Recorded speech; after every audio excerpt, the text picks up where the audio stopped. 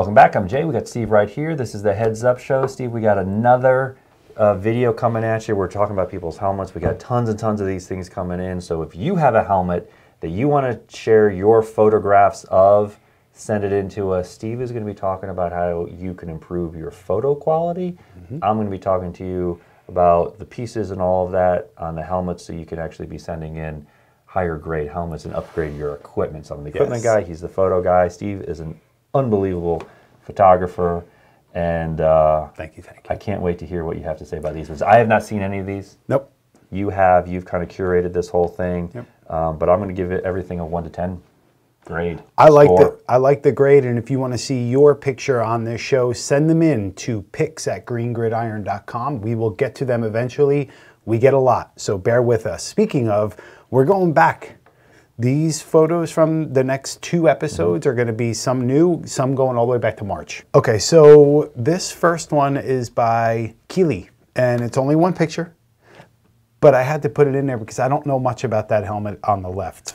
Well, I got to say, so we got a Schutt Air helmet, or maybe just an Air. This Schutt bought Air way back in the day. I don't know if this is before or after that took place. And then on the right, we got the Riddell Speed Flex, which almost looks completely brand new. It doesn't really look like it's taken any hits yet. You know, I'm not a fan of these old-timer helmets. You've heard this before. I like the new stuff that's sexy and sleek and all of that.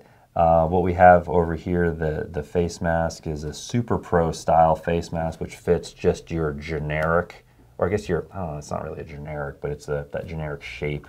But this is the RJOPDW face mask that's on here. Obviously, it's taken a lot of abuse. We're seeing a lot of metal, and not only that, it's rusted metal. You see a lot of dust that has collected. I'm imagining this thing has been sitting in a garage or in a shed or somewhere. Pretty cool. Photo-wise, it's a little bright, but not terrible. Get down a little lower. I just think it looks cool, but you made the show, so good job. What do you want to give this guy? 5 even. That's a good starting. 5.0. Good starting number. Next up is Dario, and I like when people send in all angles, all of it. He sent in 5. Check this setup. Well, this instantly has custom paint written all over it, or custom something. I think it's some sort of a vinyl. For the most part, it's excellent. It looks like the front part he had a hard time with, but look at how good the rest of that is. Okay, so I'm going to go with possibly a hydrographic. I've never seen this design before, so I'm curious what this design is. Is this a custom thing? I don't know if this is something that Schutt offers or not, or if this was done and custom made. But yeah, it's either some kind of a vinyl. It looks kind of thin, the way that the wrinkles are in there, and I don't know. So I'm not sure. So it's this close to being super awesome. The front just bugs me, but it's a great job. The top view, that looks solid, man. I am going to take off a little bit because of the wrinkles in the application of it. You kind of have to. But F7 is a new sexy helmet that I like. So I'm going to give this guy a 7.2. Oh, that's not bad. That's not bad. All right. No, it's not. It's pretty good. Good job. Next up, Billy W. This dude's got some helmets, my friend. So this is a mix, and again, it's a mix. This is going to be an average of the whole collection here. So we see some new and some old. We see some very old. We see some original or hard to get face masks on here. So I definitely like that. Let me go to this other one. Yeah, and we've got some very old masks that are basically from like the 50s even. Got some nose bars in here. Overall, I think this is a cool collection. Very cool. And a nice photo, like perfect square, nice with the brick in the back. Not too bad, man. What would you do different?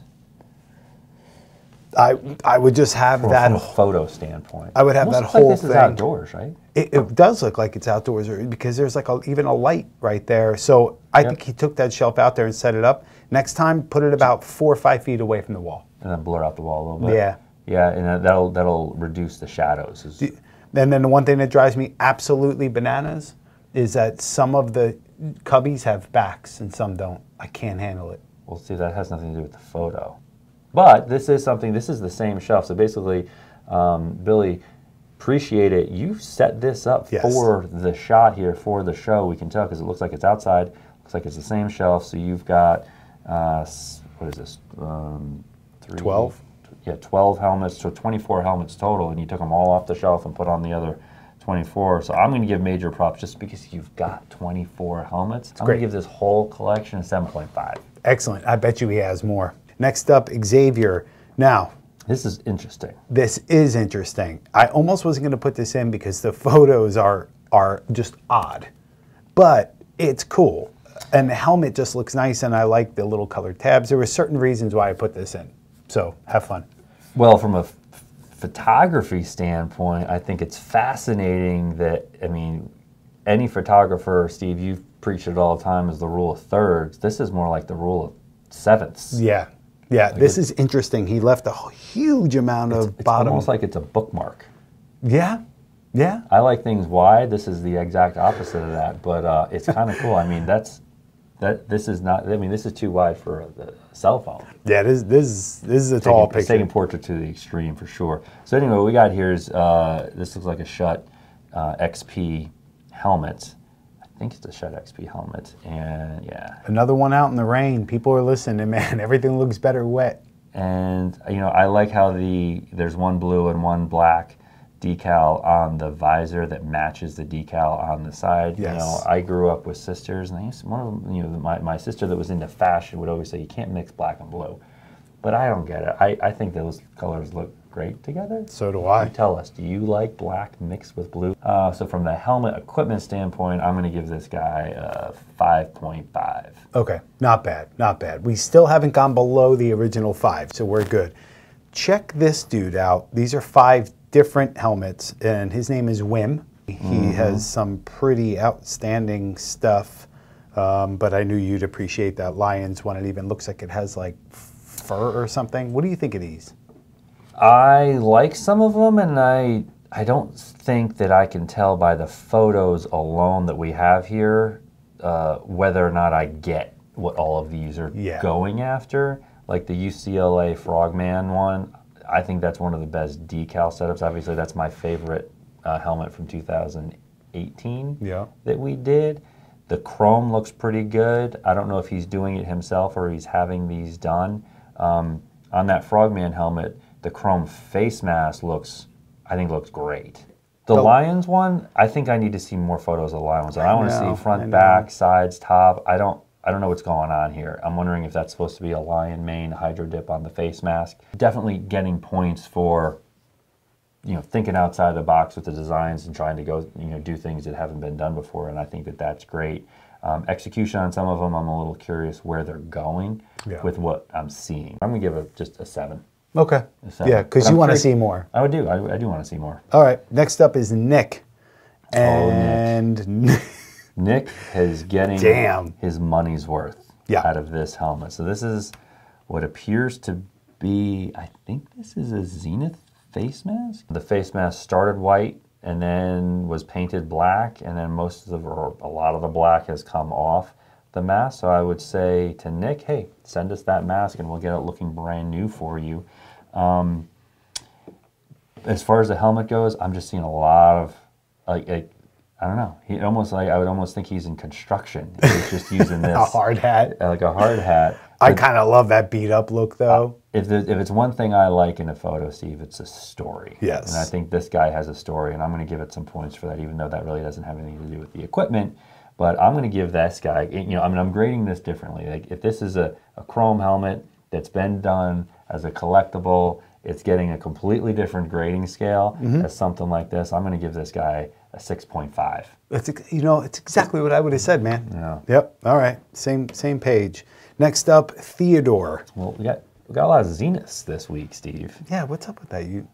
Looks to be a similar design. I can't remember the team. Like one of the World League teams. I guess a hurricane. It looks like a storm with like a. Helmet looks brand new. You know. He's done some stuff here for you, Steve. He's kind of picked like a, what do you call that when you shoot? Dutch angle, and it's on a nice wood box. It's nice and lit. It's everything. Near the stairs. Yeah, it's cool. Nice pictures. Yeah. Yeah, I'm going to get with the equipment-wise, though. For that helmet, I'm going to go with 6.1. Okay. All right. Yeah. I think it's clean. I like that setup. I love the color combo. Next up, I believe this is Curon? Curon. Okay. He only sent one, but that's okay.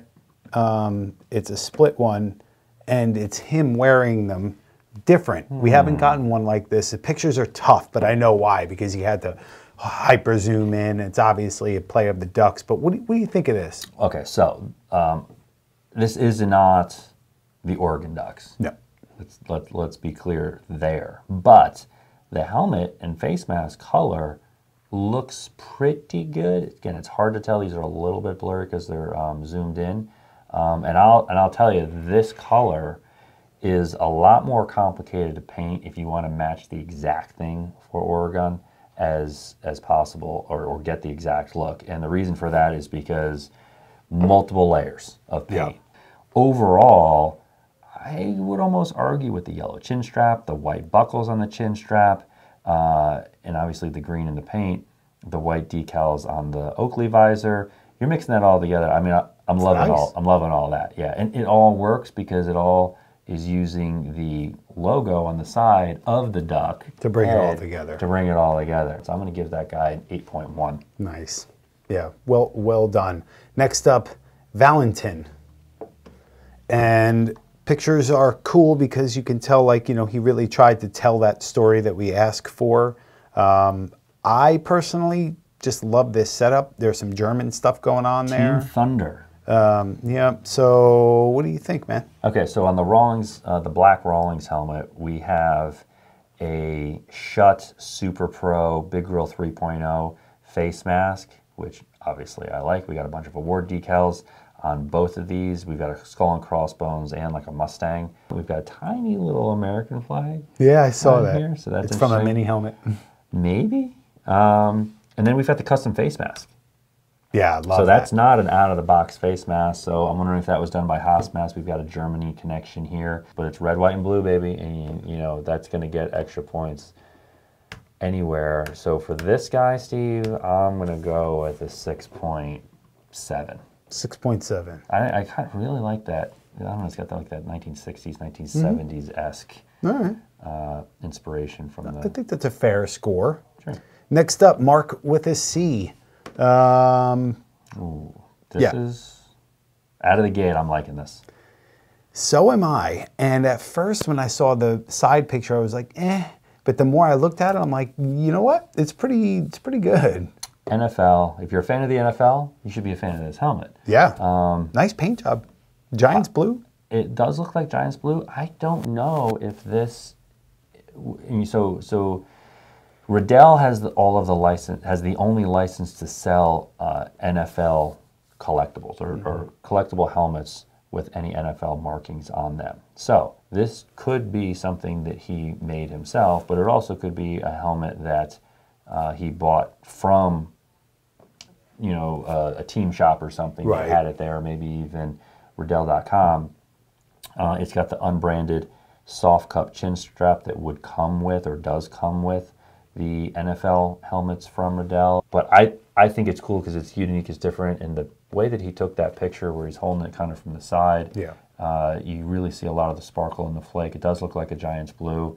I'm going to give it, Steve, a 7.5. Not bad. Yep. Last up, Raffle? Sure. Yeah. Sorry. I like his setup, though. Check this out, man. Two-tone paint, it's got a fade. It looks like he probably did this himself, or had somebody do it. Reminds me, it's very Boston looking. It does have that font, especially in the number, to have a Boston-esque font on there. I'm wondering if, I can't tell if it doesn't look like a decal where it says Duke, so I'm going to go out on a limb and say that it was painted on. I love it, but I kind of hate it. It's a DNA helmet, and chin strap delete. That's fine. Yeah. We've got the fade here, and here's the thing: you can see the specs, right? Right. In the fade. Yep. And that happens when the paint gun or the paint nozzle allows the paint to come out in too big a chunk. So if this was going to be, if you were going to be painting a solid helmet, that's fine, you're never going to see them.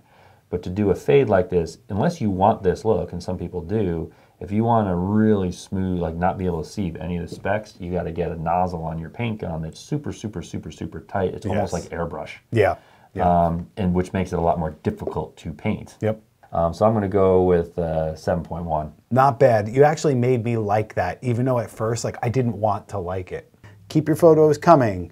Pics at greengridiron.com. Yep, and one of the things that Steve and I talk about is doing some shows like this based off of a theme. So we want you to tell us, what themes do you think that we should do on the show? It could be anything from, I don't know, prom night to fast food restaurants to, you know, outdoors, indoors, underwater. I don't care what it is. Little brother, little sister, who knows? So put some ideas below. What kind of themes do you want to see? So we want to challenge you, give you maybe 2 weeks to go out. We'll announce a theme, and then you can go out and do it just for that theme. And I think we'll have some pretty good prizes. Oh, yeah. For people who do that kind of stuff. Good idea. I like your thinking. Yeah, so listen, like, subscribe. Cheers. Cheers.